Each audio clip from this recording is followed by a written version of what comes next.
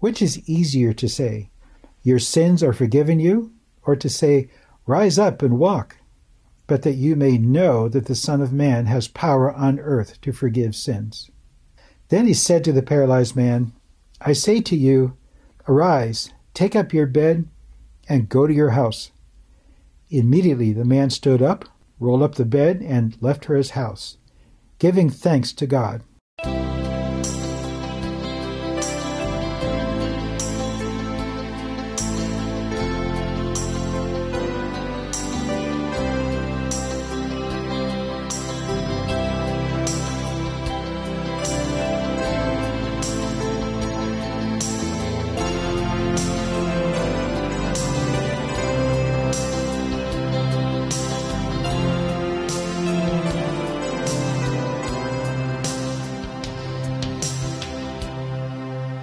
Today, we'll study Chapter 8 in the Seventh-day Adventist Fourth Quarter 2023 Quarterly. If you have a printed copy, you can follow along and study. If not, you can download the Quarterly from the App Store to your phone or your tablet or your computer. My name is Earl McCoubrey, and I'm from the O.C. Grace Seventh-day Adventist Church in Garden Grove, California, where I serve as an elder. In Lesson 8, we're reminded of Book of Luke, chapter 5, verses 17 to 26, where Luke tells of a time when Jesus was teaching Pharisees and teachers of the law from all the towns of Galilee, Judea, and Jerusalem in somebody's house. The power of the Lord was there to heal them. A group of men brought a paralyzed man on a bed to ask Jesus for healing. The house was so crowded, the men couldn't get the bed through the door. So they did what any of us would do. They climbed up on the roof of the house, and they tore a hole in the roof right where Jesus was standing, and they lowered the paralyzed man down in front of him. Jesus saw their faith and said to the paralyzed man, "Man, your sins are forgiven you." Well, the scribes and the Pharisees said, "Who is this who speaks blasphemies? Who can forgive sins but God alone?" And Jesus read their minds, and he responded to them, "Why are you reasoning in your hearts? Which is easier to say, 'Your sins are forgiven you,' or to say, 'Rise up and walk, but that you may know that the Son of Man has power on earth to forgive sins?" Then he said to the paralyzed man, "I say to you, arise, take up your bed, and go to your house." Immediately the man stood up, rolled up the bed, and left for his house, giving thanks to God. We can see three things going on here that directly impact us. First, the men carrying the paralyzed man were helping someone who had no way of helping himself. They gave of themselves for the good of this man. Was he a family member or a friend or a random stranger? Well, we're not told. Could have been any of those. This is a central theme of Lesson 8, being available to help others who could not help themselves, just as Jesus was. Secondly, the paralyzed man and the men carrying him knew that Jesus would heal the man. It was their belief that enabled Jesus to heal. Belief in Jesus' healing made it possible. And you can find many other places in the New Testament where Jesus healed people, and when people thanked him for it, he said it was your faith, your belief that healed you. Faith and belief are central to being healed. Third, there were naysayers, people maintaining that this healing could not be, just like there are naysayers today, trying to get in the way of faith.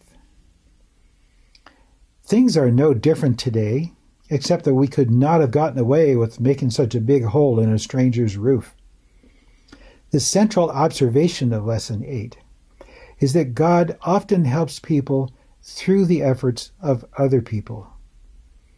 If you find yourself in need and you ask God for help, he may well deliver help to you through the efforts of other people. When that happens, remember to be gracious and thankful for that which you have received.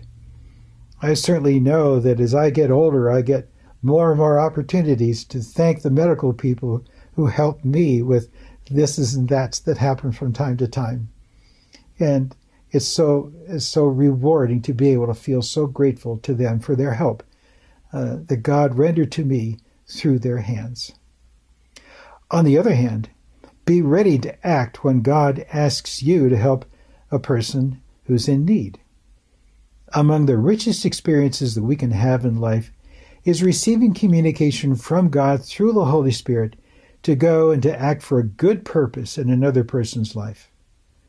Another is when you have had a need that God responded to through the efforts of another person. These are instances where you have actually had a one-to-one experience with God Himself. Certainly, most of us have witnessed blessed physical healing and a return to health following prayer. Emotional healing can be much quicker, especially when a person asks for and receives help. In my own journey, I presented myself to a Seventh-day Adventist pastor 13 years ago and laid out the difficulty that I was having in forming any sort of healthy relationship with people. There I was at 63 years of age, unable to have community with other people. His advice to me was to study Jesus Christ and then not to worry and let God help me. So I went home and I cracked the Bible open and I got to work and I studied Jesus Christ. And people noticed quite a change in me. I had faith that Jesus' teachings would heal me, and they did. Many of the difficulties people face are centered in the mind. Many of the physical maladies that people suffer begin with conditions of the mind. Immediately upon changing the mind and the belief system, the problem clears up. An example is given in Mark chapter 1, verses 23 to 28, where Jesus encountered a man with an unclean spirit. We can consider the unclean spirit to be some idea embedded in the mind of a person that turns a person from being their best into a person who's being their worst. Being their worst can manifest itself as being violent, or being fraudulent and dishonest, being depressed, or abandoning the family, or getting involved with drugs or alcohol or perhaps inappropriate sex. Many bad things. The unclean spirit occupying the man used the man's voice to cry out to Jesus, saying, "Let us alone. What have we to do with you, Jesus of Nazareth? Did you come to destroy us? I know who you are, the Holy One of God." But Jesus rebuked him, saying, "Be quiet, come out of him." And the unclean spirit convulsed the man, cried out with a loud voice, and he came out of him. Then they were all amazed, so that they questioned among themselves, saying, "What is this? For the authority he commands, even the unclean spirits, and they obey him." And immediately his fame spread throughout the region around Galilee. Key to the success of Jesus' efforts was the man's belief that Jesus could and would heal him. Though Jesus is not walking the earth as he was 1990 years ago, his healing is available to each of us today because he continues to live in our hearts. We need only believe in Jesus and his healing power to also be free of the demons that trouble so many of us. Yes, many of the troubles that afflict people originate in the mind, and they're curable by belief in Jesus' power to heal and by making sincere request. For those mental and physical conditions that can be cured by belief and petition, recovery is without cost and without the side effects of drugs. There is no experience comparable to having experienced personal healing from God through Jesus Christ. That healing is deeply personal and leads to unmeasurable appreciation for the gift of well-being. It frees a person to now carry the message of God's love and provision to others who are in need, whether mental, emotional, or physical, or perhaps all of them. Ministering to others in need is a key principle of lesson number 8. Well, thanks for tuning in.